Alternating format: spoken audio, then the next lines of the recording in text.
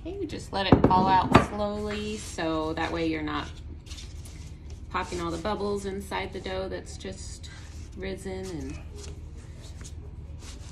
proofed. Then you kind of fold each side over and we're gonna roll it in.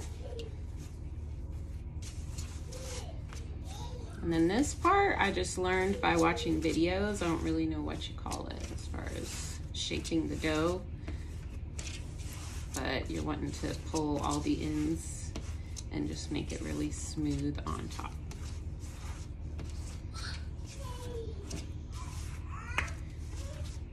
And if you get like a big bubble that's just at the very top, just go ahead and smooth that out too. So it's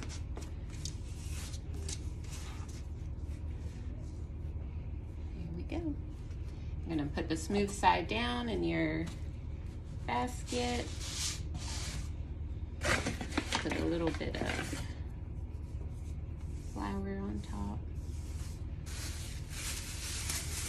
And my favorite, using a disposable shower cap. Cover it up for overnight.